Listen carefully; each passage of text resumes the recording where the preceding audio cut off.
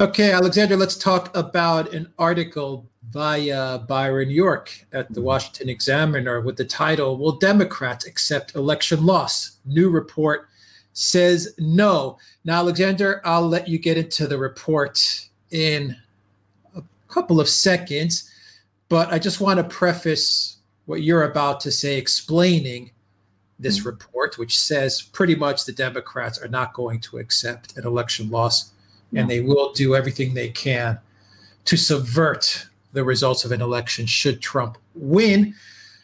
But the essence of the story, I guess, the inspiration of this story that came to Byron York, who's an excellent journalist, one of the best out there, is the news media cycle, the mainstream media news cycle, which has been harping on the fact that if Biden wins, there's no way Trump will accept that result. And they've been running with this story, and they've been hammering it in people's head. Trump would accept the results. Trump would accept the results if he loses. And this has been one of their very, very many talking points about the evil authoritarian dictator Trump. But Byron York does a great job of turning everything on its head and showing that everything that the Democrats are saying is 100% projection. As always, whatever they say, whatever they accuse you of, is projection. So, Alexander, get into the story. Yes, this is absolutely the case. I mean, one of the key points to say about Donald Trump is that he has never actually threatened. He's said, on the contrary, that he's looking for a proper election, and there's no indication of any planning in the White House or within the Republican Party to defy an election outcome. What Byron York has done is that he's actually highlighted the fact that there is, in fact, a Democratic Party think tank. It calls itself the Transition Integrity Project, and it is a Democratic Party think tank, and it has published a report which actually discusses a situation where the Democrats refuse to accept an election outcome if Trump wins. Now, the situation arises if Trump wins in the Electoral College and loses the popular vote. Now, this is, of course, what happened in 2016, and it's possible that it might happen again. But what is being suggested now is that the Democrats, and this is all game planning, refuse to accept the result, and push Democratic governors in various states, and it's suggested Michigan and Wisconsin as possibilities. And I quote now from Byron York's article: to disregard Trump's victory, overrule their state legislatures, and send Biden electors to Washington. House Democrats refuse to recognize Trump's Electoral College victory. The Biden campaign also comes up with a demand for concessions. So in other words, the Electoral College is subverted. Local governors, Democratic Party governors in states which Trump wins, like Michigan and Wisconsin, overrule the local result and insist that the state's electors on the Electoral College then vote for Biden instead of Trump. So in effect, overturn the Constitution. And this is a step towards abolishing the Electoral College entirely. Now, that is, if you consider it, you consider the implications carefully, that's a revolutionary proposal. That is a proposal for overturning the Constitution of the United States and the system of election of the United States. It means the governors of Democratic Party governors in key states, key battleground states, overrule the election outcome and substitute loyalties to their party, the Democratic Party, and to Biden for the formal operation of the country's electoral laws. And this is apparently now part of an actual gaming strategy that a senior Democratic Party think tank is actually coming up with. I find this astonishing, and it seems to me that this is what we ought to be focusing on, not on rumors about what Donald Trump might do. Those rumors are being circulated by people who want to delegitimize him. And the reason they want to delegitimize him and to make it possible to carry out this kind of coup, which is what we are outlining here. It's a straightforward attempt to remove from office the president directly after he is elected. Right. I mean, taking a step back, this is a really interesting article by Byron York, and it was really interesting how this think tank was operating here. Yeah. They came up with 4 scenarios Yeah. of an election result. 3 of those scenarios were pretty much where Democrat wins, Biden wins. One of them is an outright win on one end, and then on the other end was a Biden winning narrowly. And those were the first 3 scenarios that they came up with. The 4th scenario is the color revolution scenario, we'll call it. That's the only scenario they came up with where in their minds, Trump can win. And the only way that they think Trump can win is if something happens akin to what happened in 2016, i.e. an electoral college win, but a loss in the popular vote.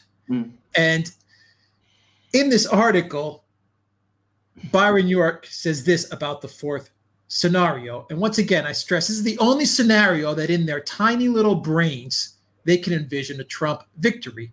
They don't talk about Trump winning outright, a landslide, or winning the electoral and the popular vote. They don't even consider it. But here's the 4th scenario, Alexander, you can comment. So those are the 4 scenarios. In only one did a candidate win a clear victory, and the opposing candidate refused to accept the result. And the loser who refused to accept the result was Biden, not Trump. Yes. That is precisely the opposite of the Trump won't accept result speculation that has dominated the media in recent weeks. Even though Trump clearly won the presidency in that scenario, quote, the gameplay ended in a constitutional crisis with threats of secession and the potential for either a decline into authoritarianism or a radically revamped set of democratic rules that ensure the popular will prevails. End quote. Once again, before you comment, Alexander, I want to stress this is a Democrat think tank, think tank that calls for a revolution, a Democrat think tank that says the only result where the loser will not accept the results is a scenario where Trump wins and the person that doesn't accept the result is Biden, the Democrats. They never once in their scenarios mention the fact that Trump won't accept a loss. Correct. It's incredible how their mind works. Yes. Can I just add a few points to this? Because, of course, it's important to understand that the Democrats are also changing, or intent on changing, the way the votes are counted, voting takes place and votes are counted.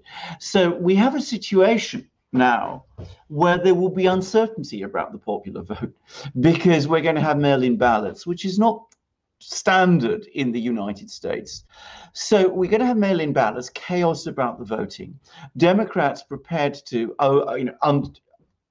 overturn electoral college outcomes over a protracted time, and apparently prepared to back this with threats of secession by Democrat-led states, secession from the Union.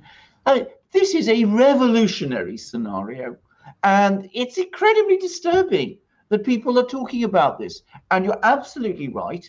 The only plan to overturn a lawful election result comes from the Democrats, doesn't come from the Republicans, doesn't come from Trump. This is an actual plan. It actually, a strategy for doing this. There's no evidence that anybody in the White House has come up with any kind of planning of this nature. And I come back to this. If you're talking about a situation where it's alleged, stress alleged, that Biden has won the popular vote and Trump has won the Electoral College, that popular vote victory may not mean all that it means, all that it appears to mean, given the tinkering, the disorganizing of the voting system that the Democrats are insisting upon by insisting upon mail-in ballots. So I could easily see a scenario based on this report where there's massive confusion about the popular vote. The results are taking days and weeks to come through. It appears that Trump has won the Electoral College.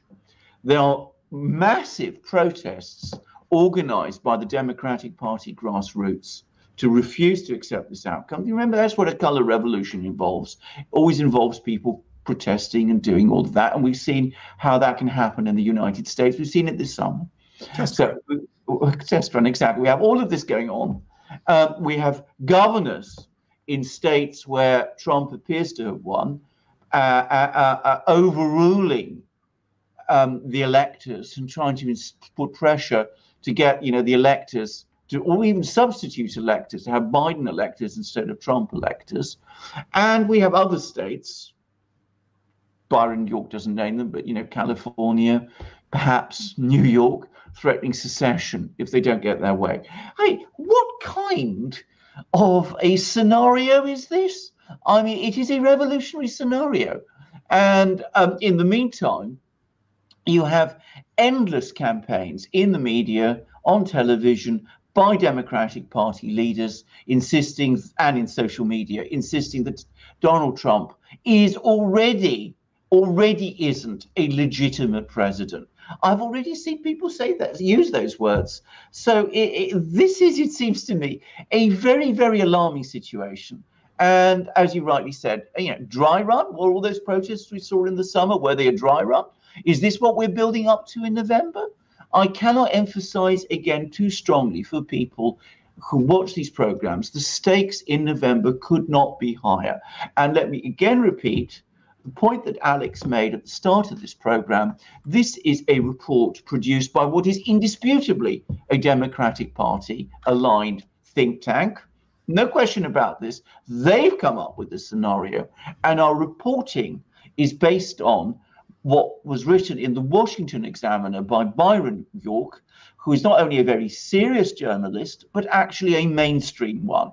He is obviously on the conservative side of things, but he is somebody who is extremely well known and very well respected in the media world of the United States. All right. So, Alexander, to wrap it up, here are my thoughts, and then you can wrap it up and bring this video home. The Democrats are telegraphing what they're about to do. I think the Democrats understand that Trump will win the Electoral College. I think they understand that. And I'm always going to preface this by saying, if the election is between Trump and Biden, because with Biden, you never know what's going to happen to the guy. Yeah. Maybe Hillary Clinton steps in. I don't know. But anyway, let's say Trump, Biden, the Democrats understand Trump will win. He will win the Electoral College. They're anticipating a popular vote in favor of Biden.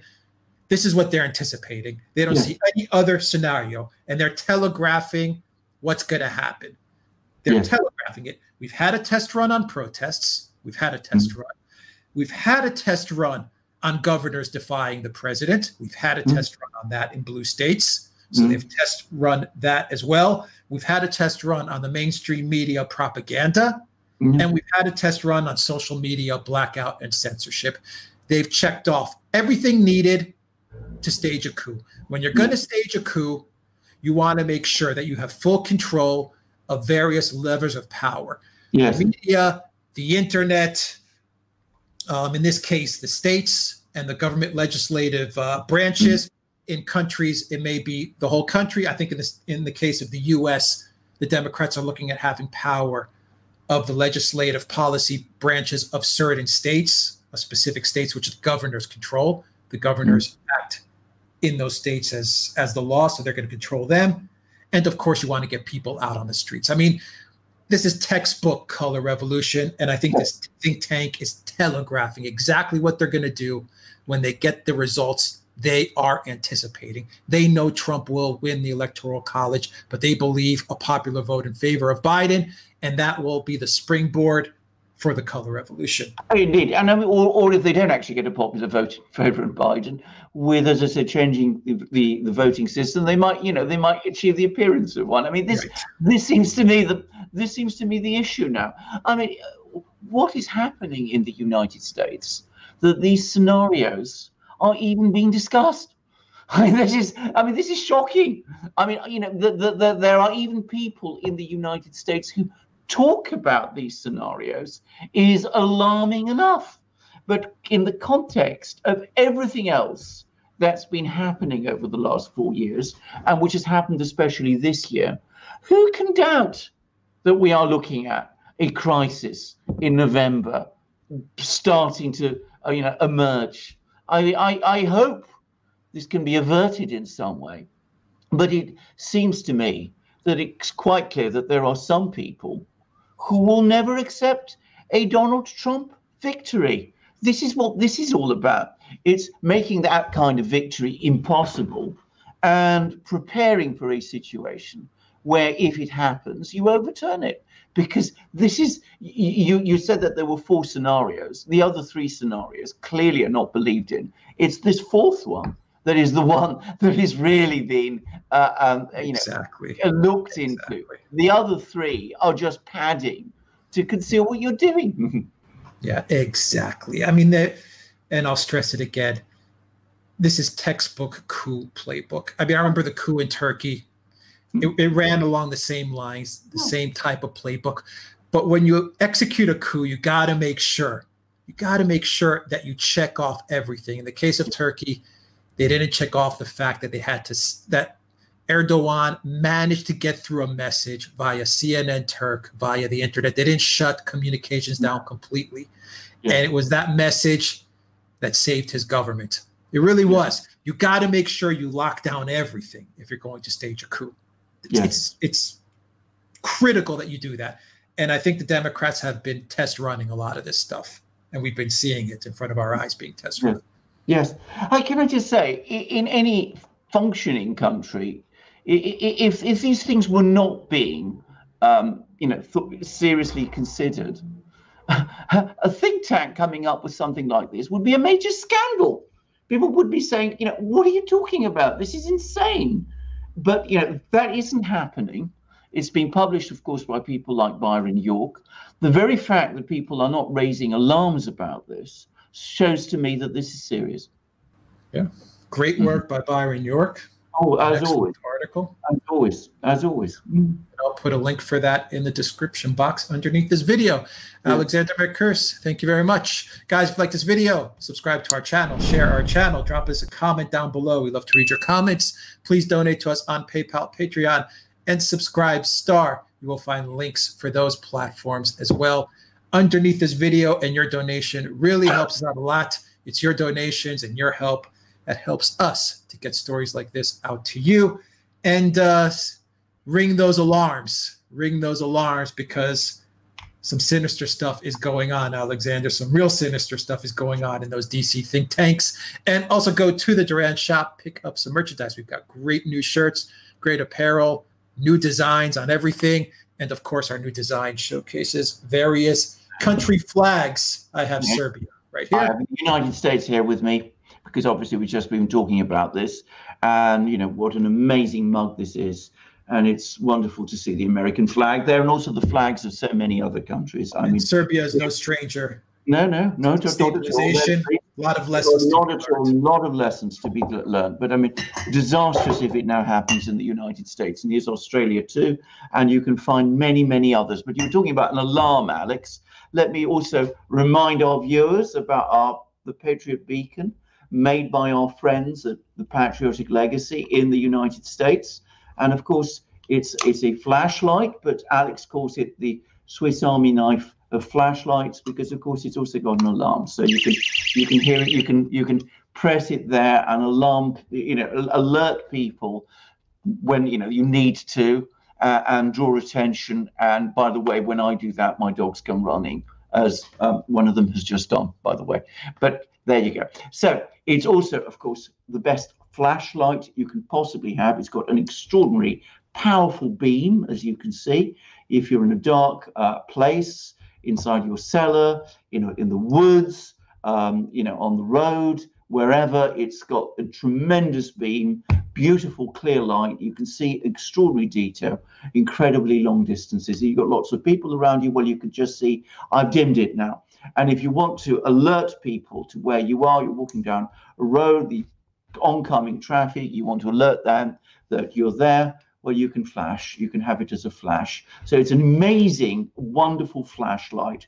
But as well as being a flashlight, and as well as having that alarm that I played at the beginning, it is, as Alex has called it, the Swiss Army knife of flashlights, because it can do all kinds of other things. Firstly, it's got a compass in the handle, so if you get lost, you have it there. You can always find your way very quickly. It's an amazing tool. You can use it as a hammer, or if you have to, break a windscreen to get somebody out, well, you can do that very quickly with this hammer there. And it's also got a seatbelt cutter, so you can cut them out of their seatbelts too. It's solar powered, which is incredibly useful because you don't have to mess around with batteries and keep it recharged. You can just leave it out in the sun and it charges itself. Because it's solar powered, and because it's solar powered, if your smartphone or your iPad or your laptop is down on you, well, you can recharge it. There's a port there. But the thing I like most about this, apart from it being amazing in every respect, as a flashlight, as a tool, is it's just a beautiful thing. It is so beautifully made. It's so strong. It's so rugged. Just holding it gives you confidence. You just know that you have the best flashlight in the world in your hands, and you do. It just gives you that sense of quality and strength that these amazing products the United States produces give. And it's made by our friends, the Patriotic Legacy, in the United States. I believe in Texas in the United States, but it ships internationally. You can have it anywhere in the world. And at the end of this broadcast, Alex will tell you how you can get yourself one. And you absolutely need to do so because it's the best flashlight in the world. So we've talked about our mugs. I would also point out that Alex has been adding to our catalogue of shirts, which you can also find in our shop. This is a new shirt that I'm wearing. You can see it's got the flag of the United Kingdom there, the country of which I'm a citizen and where I live. And you can find all sorts of other great things like hats, hoodies, and stickers, and ebooks. You can also find them in our shop. You can support us by buying these products from our shop, and you can be the owner of these great things if you buy them from our shop. And as I said, if you buy yourself a Patriot Beacon, Alex will tell you how to do that too. So over to Alex, and he can tell you how to do all these things. Remember, when you go to the Patriotic Legacy site and you purchase that Patriot Beacon, use the code Duran20 to get a 20% discount at checkout. Duran20, you'll find all the information for the Patriot Beacon underneath this video in the description box. And also go to the duranshop.com. You'll find the link for that as well underneath this video in the description box as well. Alexander Mercurs, thank you very much. Until next time, everybody, take care.